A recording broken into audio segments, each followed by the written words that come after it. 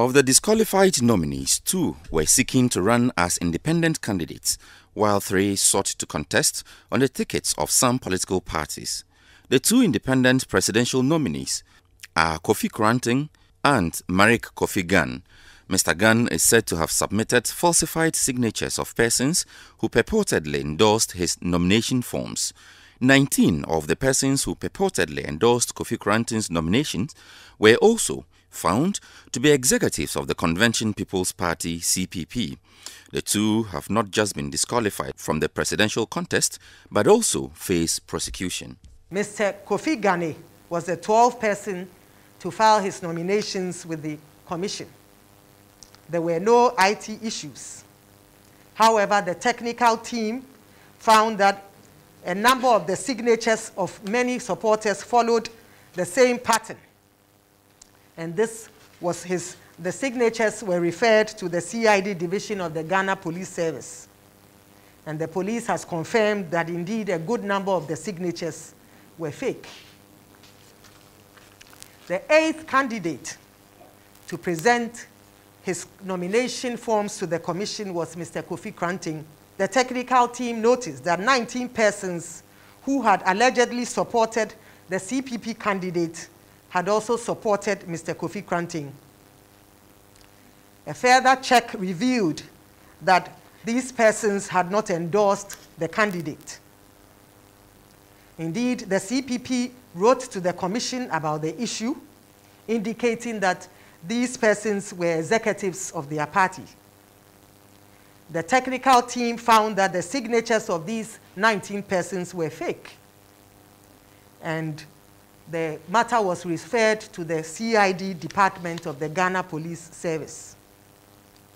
The CID did confirm that these signatures were fake.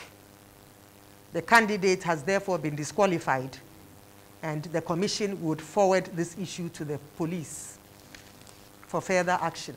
The 3 political party-sponsored nominees who have been disqualified are Akwesi Adai Odike of the United Progressive Party, UPP, Kwesi Busumbru of the People's Action Party, PAP, and Nana Ejinim Boateng of the United Front Party, UFP. These 3 also face prosecution for forgery. Mr. Busumbru was found to have no registered voter endorsing him from the Greater Accra region, while Mr. Odike and Mr. Ejinim Boateng were found to have forged signatures.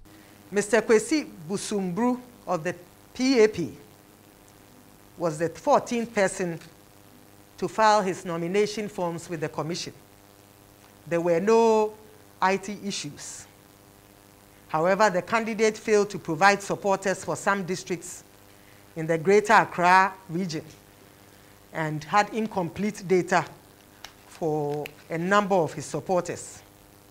Indeed, some of the supporters were not registered voters in the area of authority of the district assembly to which they endorsed his candidature, and there are a good number of them.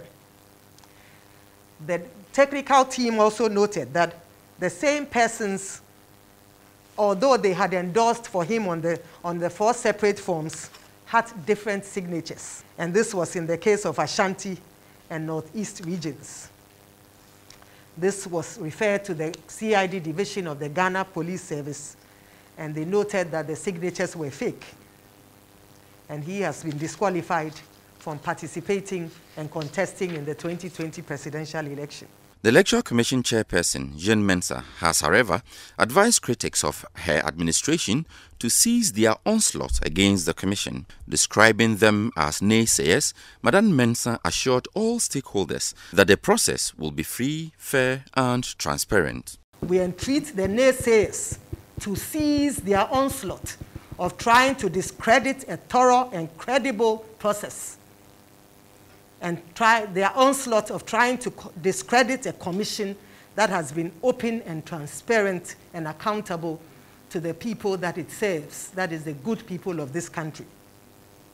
If for nothing at all, the current commission has opened up all its processes to the public and removed the cloaks of secrecy that shrouded our activities and operations in the past.